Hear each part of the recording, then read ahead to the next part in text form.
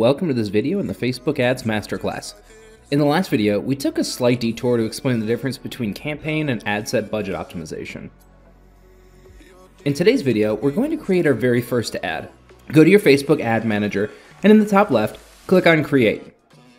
This will show a window like you see here. If you don't get this window, you need to switch from quick creation to guided creation. You should see an option in the top right to do so.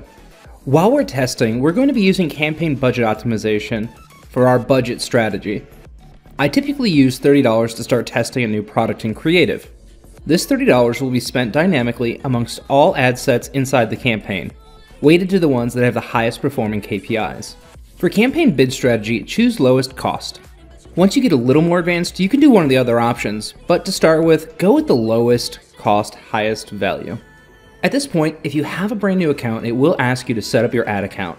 I am in the US, in the East Coast time zone, that's all you need to do. At the top here, you'll see it says conversions. That's because we set up a conversions campaign, and it looks like we forgot to set up our pixel. So we'll just go back and do that real quick.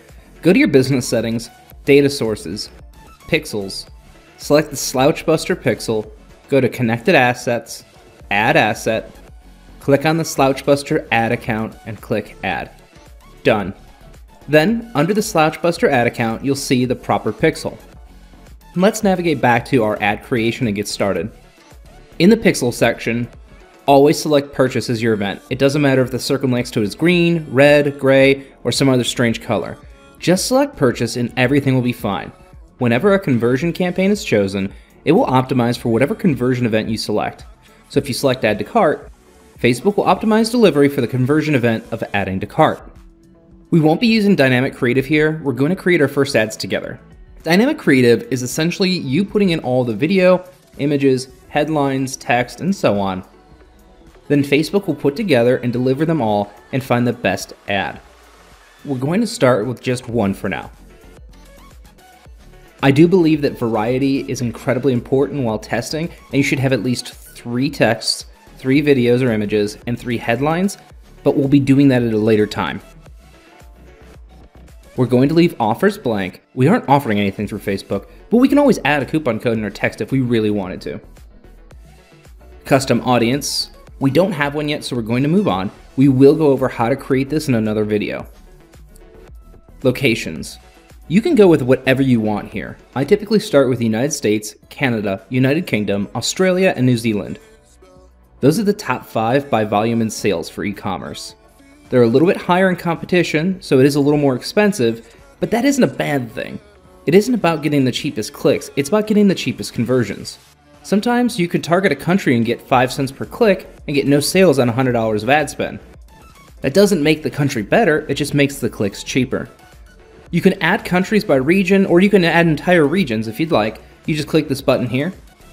Personally, I like to add countries in bulk. You just click this link and start typing your heart out. Put a comma at the end of each country, and when you're done, click done, and it will find the countries and add them in.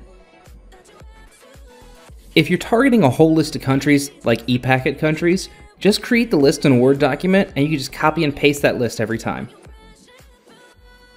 If your ad copy and your website are in English, it is vastly important to select English all. Don't waste your money on audiences who aren't going to convert because they can't understand your website or ad. Lastly, we want people who are living in this location. For age, I like to go after 25 plus. It just happens to be one of the more higher converting age ranges. 24 and younger are still trying to figure everything out in life. They typically have less expendable income. That doesn't mean that you should discount them as an audience, just don't expect much from them. Definitely worth incorporating them in a test when you know you have a winner, or if the product is aimed at them specifically. Under detailed targeting, always uncheck expand your detailed targeting. This is telling Facebook, disregard what I have done here and go find people you think are likely to buy this offer. On to interest selection.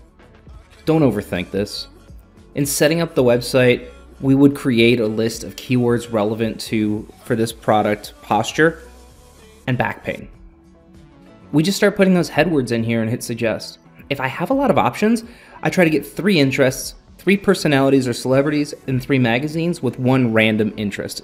So here, I type in back pain. This audience only has 23,000 people. I won't say this isn't a valuable audience. but the scope of scaling is limited on it because it's so small. It might be valuable and you might get some great conversions in it, but you won't see a huge opportunity to make big money here. Contrast that to poor posture, which also relates to what we're selling, which has 5 million people. I will pick poor posture and go through the suggestions. For this video, I'm only adding 5 interests for the sake of time. I almost always start with 10. On to the next section. Leave automatic placements on. We want to cast a broad net here, and then narrow down when we see what is and is not profitable. I'll be making an entire video that tells you how to narrow down your targeting to increase your profits. Last section before we make our ad, the conversion window. The conversion window is just the amount of time that Facebook will count a conversion from this ad set. It's purely for how far out someone can be from seeing the ad and making a purchase on your website. For me, I select conversion window 7-day click, 1-day view. Now we're ready to go into the ad creation section. Typically, I'll go with the middle option, a single image or video. I upload high quality creative from my computer under the media section. Primary text is the text that will show up with your image or video, what we would consider our post text if we were seeing this in our timeline. Headline is going to be the text that appears in a small box, bolded, under our image or video, aligned to the left-hand side. Description will be text under our headline. Destination URL is the website you will send your potential customers when they interact with your call to action button or post. Lastly, the call to action. The call to action is a button to the right of your headline and description text. Make sure that the button matches what you want your prospect to do. Don't put call now if you want them to shop on the website. Don't put shop now if you're looking for them to call. That's all for this video.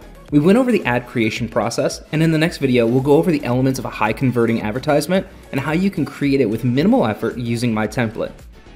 If this video helped you, please give it a like and subscribe to this channel for more daily advertising, marketing, Shopify, and dropshipping training. Thanks for watching, and I'll see you in the next video.